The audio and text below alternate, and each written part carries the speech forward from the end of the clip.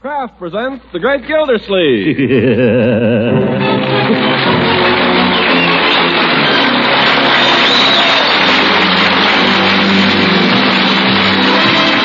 Kraft Cheese Company, makers of Parquet margarine and a complete line of famous quality food products, presents Harold Peary as The Great Gildersleeve. Kraft brings you The Great Gildersleeve every week at this time, written by John Whedon and Sam Moore, music by Claude Sweeten.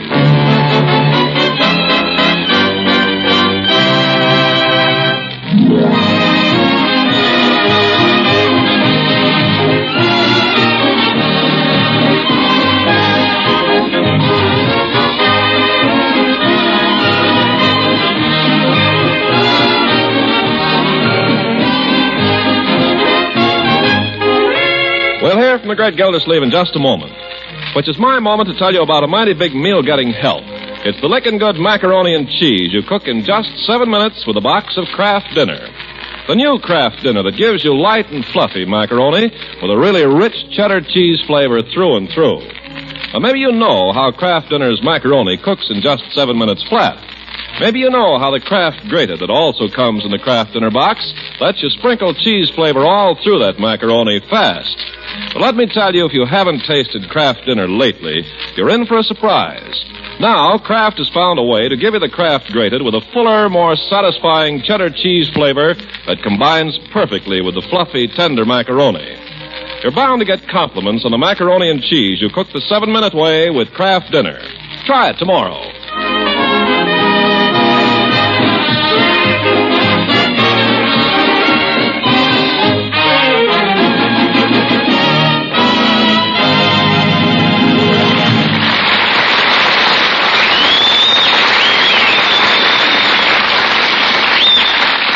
Now, let's join our old friend Gildersleeve. Several days have passed since his attempt to introduce Judge Hooker's lady friend, Dolores Del Rey, to Summerfield society, a party which ended somewhat unpleasantly for both guests and host. 3 days later, Gildersleeve is still trying to patch up the damage. Right now, for instance, we find him stepping into the barber shop to square things with Floyd Munson.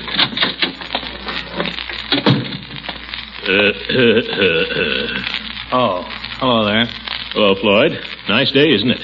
Nothing extra? No, I guess you're right. Thought I might just have a haircut. Haircut? What for? Cut your hair last week, day before the big blowout. Blowout? It was more of a washout. I wouldn't argue with you. I'm sorry about the whole thing, Floyd. If I said anything that night that seemed unfriendly, I want to apologize. Wasn't anything unfriendly, Commissioner. You just threw me out of your house. Well, I apologize. It's okay. No, it's not. How could I have done such a thing? Throw a guest out of my house. On a cold night, too. You don't know the half of it. When I got to my house, the wife wouldn't let me in. No? Where'd you sleep, Floyd? Busted in the cellar door and slept on the sofa in the living room. That generally softens her up, but not this time. When she come down in the morning, she was still wound up like a cuckoo clock. Da, da, da, da, da, da, da, da. Should never have given that party. We never should have went. It's always the same thing every time. She thinks I got my eye on some dame. But I asked you, Mr. Gildersleeve, did I get out of line in any way, shape, manner, or form? Not that I noticed. There's only one way I can figure it. She reads my mind. Oh. Say, you know that Miss Del Rey is quite a dish, if you don't mind my saying so. Miss Del Rey is nothing to me, Floyd. No? I was simply trying to help the lady get her dancing school started. And she walks right out of my party and goes off with Hooker. Yeah, that's gratitude. Yeah, well, she can have the old goat. Although what she sees in him, I can't imagine. Maybe the judge is more of a man than we've been figuring. I'm not interested in that question either, Floyd. Okay. Yeah, you didn't really want a haircut, did you, Commissioner? No, that was just I can wait. Hot towel, massage? No, thank you. Ought to be getting home, Floyd. My niece has been a little under the weather lately. Must remember to stop at the drugstore on the way. Better be going. I just wanted to square things up a little, Floyd. Consider him square, Mr. Gildersleeve. These things happen, that's all. Drop in any time. Thanks, I will, Floyd. And if you should run into the senorita, give her a hot tamale for me. Oh, that's all over.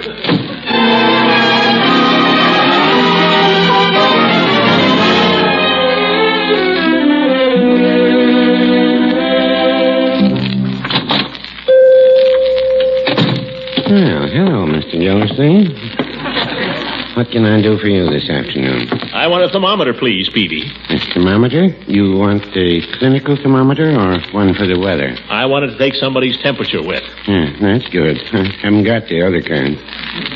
You running a fever, Mr. Gildersleeve? No, Mr. Peavy. My niece Marjorie's had a little something. Streptococcus. The doctor won't let her get up till her temperature's normal. A wise precaution. A wise precaution. Yeah, I suppose so. Now, here's just the ticket, I'd say. $1.75. $1.75 for a thermometer? Confound it, Peavy. The kids break them all the time. They're not worth it. Well, no, I wouldn't say that.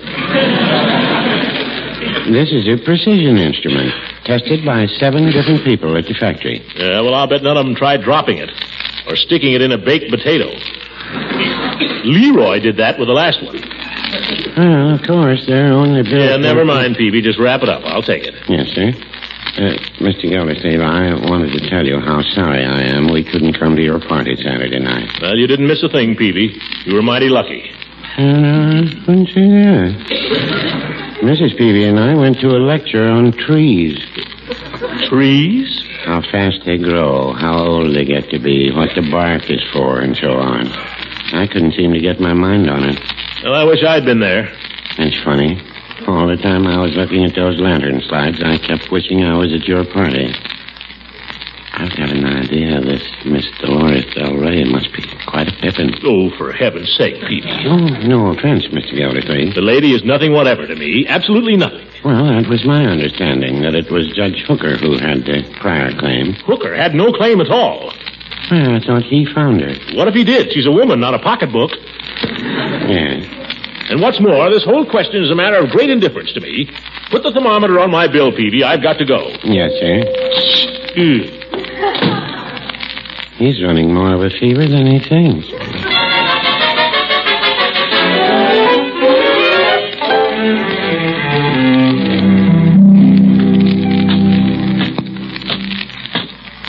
Leroy, is that you? Yeah. You awake, Marge? How do you feel? Oh, much better, thanks. I feel fine. Marge, I brought you something. You did? What? My Red Ryder pistol. You can sleep with it tonight if you like, under your pillow. Why, Leroy, that's very sweet of you. You're sure you won't be needing it? No, I've got my hunting knife. I'll sleep with that. Well, that's very generous. Hey, you can keep it even. Go on, keep it. It's yours. Oh, I couldn't do that, Leroy. That'd leave you unarmed. Well, I'll lend it to you then, till you get well. I'll put it here on the table. You can reach it if you need it. Unless you'd like to hold it a while. I'll enjoy just having it there where I can look at it. Gosh, I'm sure glad you're feeling better, Marge. Oh, I am much better. You know, I got to thinking. I holler a lot, but gosh, if anything was to happen to you, well, I don't know who I'd fight with. You don't need to worry about me. It was pretty bad, huh? What you had? Streptococcus? Yeah. Oh, it's just a sore throat, really. Is that all? Give me back my pistol. I'm only kidding, Marge. We missed you these last few days, Unc and me. It's not the same just two people eating together. Unc gets awful quiet. You wouldn't know him. Just sits there stoking it in. He's been kind of gruesome lately anyway. You know, I have a feeling he has something on his mind. You and me both. What do you suppose it could be? Well, it isn't business. What do you mean? You remember when he fell for Mrs. Ransom, how he used to go mooning around the house? Yes. You remember when he got all excited about Miss Goodwin there, couldn't even eat? Yes. Well, here we go again. Oh, no. Oh, no, you missed the party. You didn't get a look at that senorita. Boy, she's... Quiet, I think I heard him come in. Gosh, can you imagine what it'd be like if he married her? Nothing but Spanish omelet, Spanish rice, Spanish onions. Hush, Leroy. Do you suppose if we talked to him about it man to man and asked him to watch his step? Oh, that's the worst thing you could do. For heaven's sake, don't mention it. If we even... Well, what are you two rascals whispering about? Oh, nothing. Nothing at all. Hello, Uncle Mort. How's my little princess this evening? No, much better. There's nothing the matter with me now. I feel fine. We'll see about that. I hope you're right. I lent her my Red Ryder pistol. Wasn't that nice of me? It's fine, my boy. Been having a little Indian trouble around here lately? Did you get a thermometer, Uncle Mort? Yeah, got it right here. I know I haven't any temperature. Well, we'll just see. Shake it down first, Unc, and hold on to it. Yeah, and you keep it out of the baked potatoes. Remember, if it's still normal, I can get up for dinner. The doctor said so. We'll see, my dear. Open your mouth. That's it. Under your tongue. Now keep your mouth closed. Have to wait a couple of minutes. What kind of a day did you have? Did you eat any lunch? No talking. The thermometer won't work if you keep your mouth open. Or is it? I mean, that's it. How's your throat? Still sore? No, feel much better. Keep it closed. What kind of a day did you have, Leroy? Did you distinguish yourself in your studies?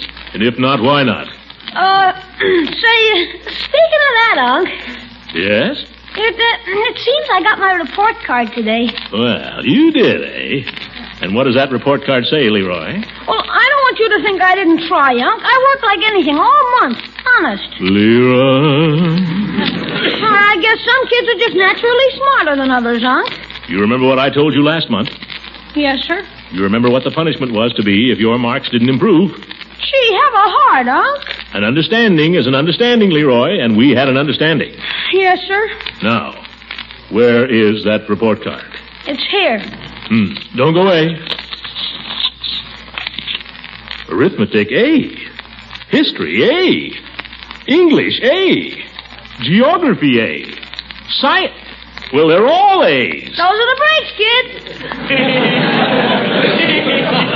Why, Leroy, that's wonderful. I fooled you that time. By George, you did. Why, that's wonderful. Why, I never got an A in my life. I shouldn't have said that. You don't see many kids get all A's on their report card. Had to work for that. You bet you did.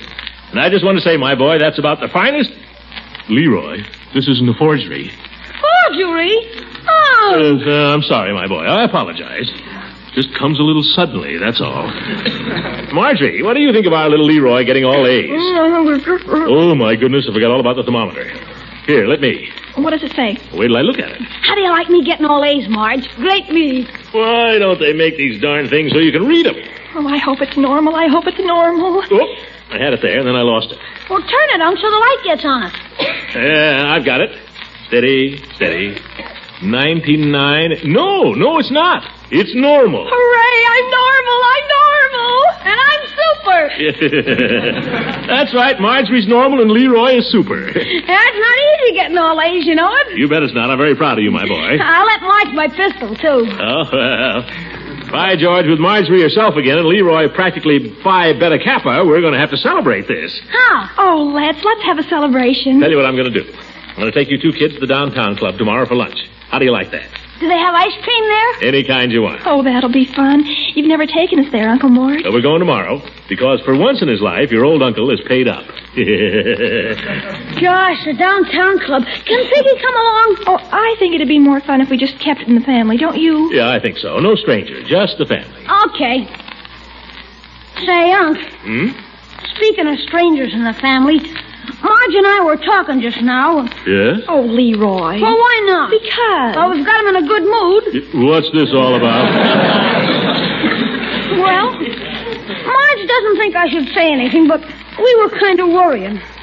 I mean, well, it's about this Miss Del Rey. What about her? Oh, Leroy. Well, what about her? Well, what about her? I wouldn't worry about her, my boy. She's nothing but a friend. I'm not even sure she's that after the other evening. Let's let Judge Hooker worry about her, shall we? Gosh, Unc, you're not as dumb as you seem. Little Leroy.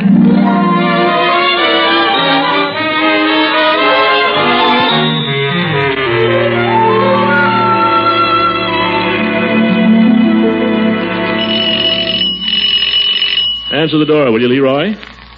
Leroy. Guess he's gone to bed. Good evening, Throckmorton. Eve. Well, this is an unexpected pleasure. Do come in. I can't stay, Throckmorton, but Leroy told me Marjorie's been quite sick. Well, Leroy's been exaggerating as usual. She's all right. Oh, I'm so glad. I brought her some grape jelly Mother put up last summer. Well, now that's one thing your mother was good at. Really, Throckmorton? All I mean is her jelly is magnificent. Marjorie will be crazy about it. Come in and sit down, Eve. Take off your coat. Oh, I really mustn't. I want to get home in time to hear the symphony broadcast. Well, listen to it here. I like good music, too, you know. Do you, Throckmorton? Crazy about it. Here, I'll hang up your coat. Thanks. Yes, sir. Now we can sit by the fire and talk. and listen to some nice classical music. Sofa? This chair is quite comfortable, really. Oh. The fire's nice. Oh, how was your party the other night? Party? Oh, very pleasant. Too bad you couldn't come. Well, perhaps I can meet, Miss Del Rey, is it? Yeah, that's right. Perhaps I can meet her some other time. Not so sure you'd like her, Eve. Why not? I saw her on the street the other day. She's quite beautiful. Oh, yes, but after all, what's beauty? A thing of the moment. It withers and fades. But you, Eve.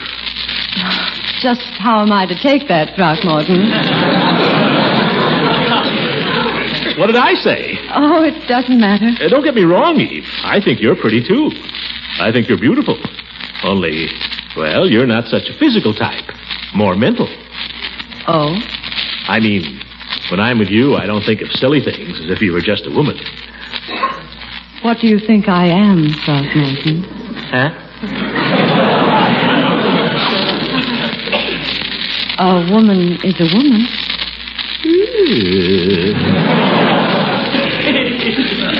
Maybe I've been wrong about you, Eve. Maybe you have. You know, you're really very pretty, Eve. Thank you. I like your hair. Smells nice. It's black. I like your eyes, too. Well? When I'm with you, there's something about you that stirs me to the very depths. Do you mean that, Throckmorton? Do I? Shove over. Hey, Eve, where are you going? The symphony, Throckmorton. You've forgotten I'm the mental type. Oh! Tchaikovsky, a fine way to spend an evening.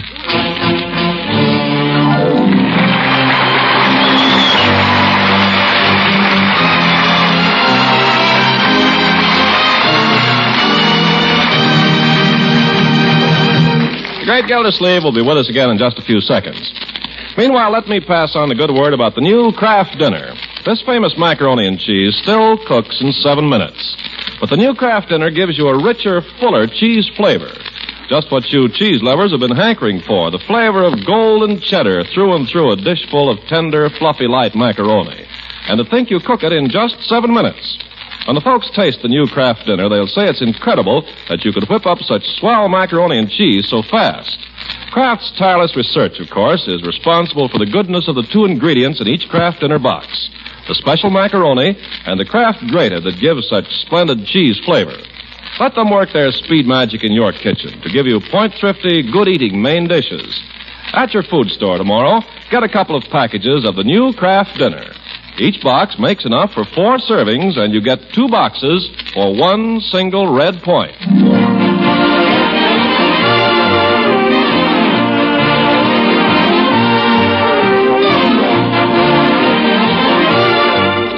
Now let's get back to Summerfield, and in particular, the Downtown Businessmen's Club, where Gildersleeve is entertaining his niece and nephew at luncheon.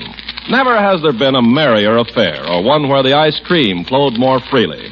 All through the meal, the great man has sat there cracking jokes and making puns, beaming upon his attractive niece, and urging Leroy to stuff himself in honor of his scholastic triumph. Oh, boy, get him! Oh, Mort, people are looking at What you. do I care? I'm a member here. I can look cross-eyed if I want to. Oh, you're awful. Hey, here's Judge Hooker trying to smile with his new teeth.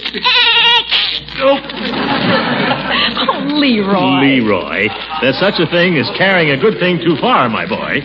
Now, you calm down and finish your ice cream. The young lady's waiting to take your plate. Oh, okay, finished.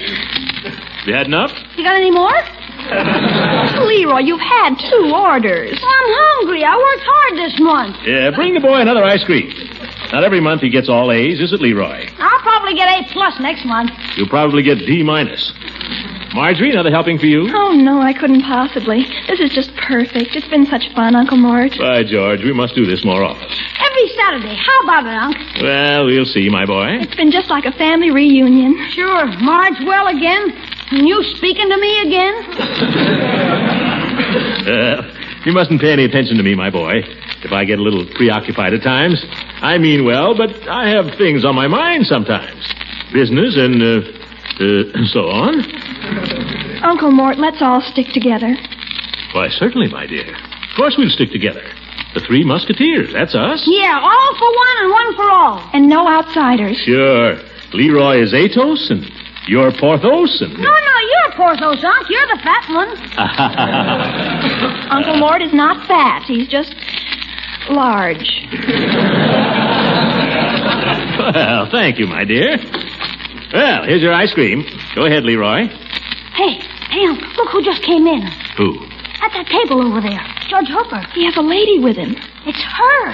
It's that Miss Del Rey. Eat your ice cream, Leroy. So that's Miss Del Rey. What did I tell you? Eat your ice cream.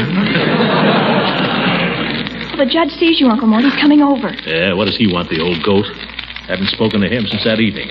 If he Well, having a little party, I see. Good day, Throckmorton. Good day. Marjorie. Leroy. Hello, Judge. Hi. Nice to see you about again, Marjorie. Thank you. Nice to see you, too, Throckmorton. Thank you. I'm sorry you're otherwise engaged, Throckmorton, or I'd ask you to join Miss Del Rey and myself at our table. I've had my luncheon, thank you. You might like to know it was Miss Del Rey who suggested it. Miss Del Rey means nothing to me, Judge. Nothing whatever. And you mean less. Oh, pardon me. Pardon me for intruding. Pardon me for living. I hadn't noticed it. What's the matter, Unc? What are you so upset about? Eat your confounded ice cream and let's get out of here. I gotta get to the office.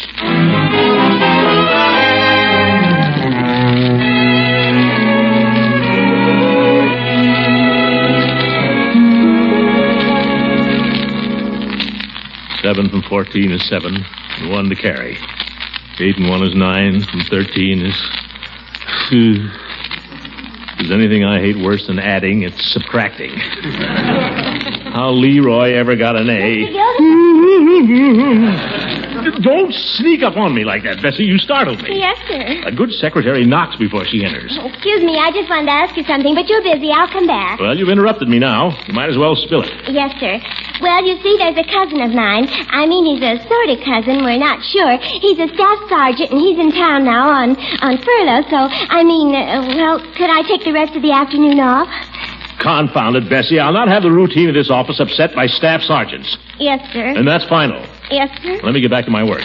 And by the way, I want you to get me the figures on the cash receipts for 1938, 39, and 40. Yes, sir. 7 from 14 is... Well, Bessie, what is it? Mr. Gildersleeve, weren't you ever young yourself once? Come here, Bessie. Yes, sir. I didn't mean to be unkind, but work is work, you know. Work is important. How old are you, Bessie? 19. 19. I suppose young men seem pretty important to you right now, don't they? Well, they're awfully scarce. Good ones. Yes, I suppose so. I suppose you think a lot about love and all that. Well, I'm human, Mr. Gildersleeve. I dare say. You know, Bessie, when you get to be my age, you'll find that things change a lot. You'll discover that love is an illusion, really. Just one of those things that pass. I guess you must have had some bad luck, huh? It's not just that. There comes a time when a man has to face the fact that he'll probably never marry. That he'll always be a bachelor. Always a little lonely. Then nothing matters to him but work. Work, work, work. Work is man's salvation. You'll discover that when you're my age, Bessie. Yes, sir. But right now I'm 19. All right, Bessie, run along. Run along to your staff sergeant. Oh, Mr. Gildersleeve, thank you. Oh, what was it you wanted me to get the cash receipt? Yeah, for 38, 39, and 40. Never mind, I'll find him myself. Run along. Shall I lock up, Mr. Gildersleeve? I'll do that, Bessie. Never mind. Goodbye. Goodbye. Have a good time. Have a good time. Don't mind me. Work. Probably be here till all hours. Just a cold sandwich and a cup of coffee to keep me going. That's all I need. 2, 3 o'clock in the morning, still working. Maybe she'll pass by on her way home from some gay party and see my light still burning here, working. Oh, well, let's see. Where was I? Have to start over again here. 7 and 14 is 7. 7 from 14 is 7. Each time I cling to your kiss, I hear music divine. Oh, nuts. Gotta get to work.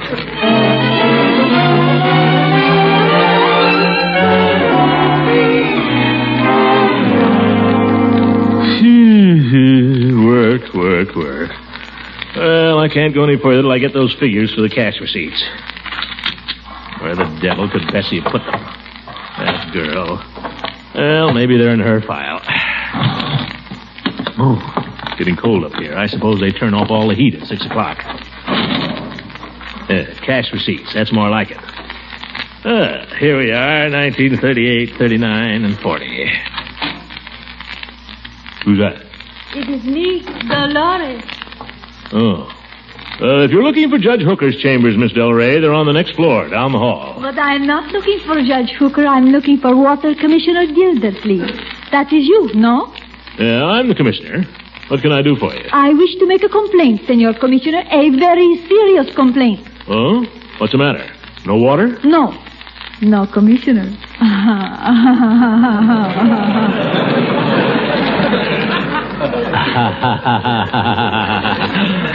Why have you not come to see me, Mr. Gildersleeve? Well, Are you angry with me? No. Then what is it? Well, at the party at my house the other night. Oh, the party was lovely. I enjoyed it. You walked out on it. Oh, the judge practically dragged me away. I suppose he dragged you to lunch at the downtown club today. He told me I would see you there, and I did see you. But you did not see me. Oh, yes, I did. If it's your idea of fun to have lunch with an old crumb like Hooker, well, go ahead. Have lunch with him every day. Oh, you funny man. Why do you think I came up here? I can't imagine. Oh, foolish. The judge is very sweet, but he's very old. Oh? He's like Santa Claus. Or my grandfather. I want to talk to someone with a little sparkle in his eye. Someone with youth and strength and zoom. Yeah. Senor, what are you tearing up? The cash receipts for 1938, 39, and 40.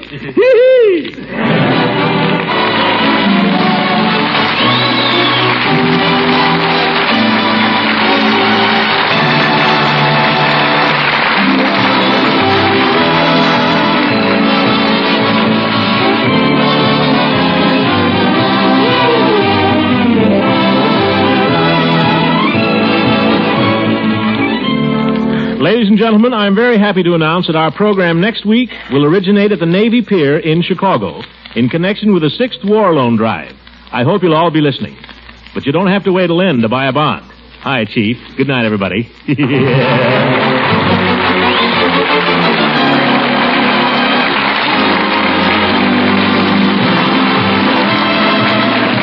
Music heard on this program was directed by Claude Sweeten. This is Ken Carpenter speaking for the Kraft Cheese Company, makers of parquet margarine and a complete line of famous quality food products. Kraft invites you to listen again next week for the further adventures of the Great Gildersleeve.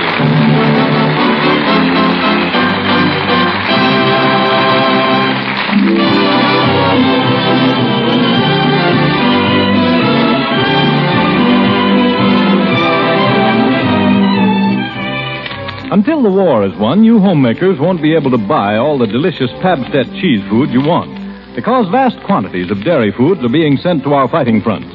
But remember, each package of golden, delicious Pabstet cheese food you do buy goes a long way by lending its mellow, appetizing cheese flavor to other nourishing foods. You see, Pabstet melts with luscious smoothness, so it's easy to whip up tempting Pabstet omelets, Welsh rabbits, soufflés, and to prepare all kinds of grand macaroni and cheese dishes with Pabstet. You can get delicious sandwich variety with Pabstet, too, because it blends so smoothly with other ingredients. Pabstet is high in milk protein, helps provide food energy, milk minerals, important vitamin A and vitamin G, also known as riboflavin. So look for, ask for, and when you can, buy this delicious, nourishing cheese food, Pabstet.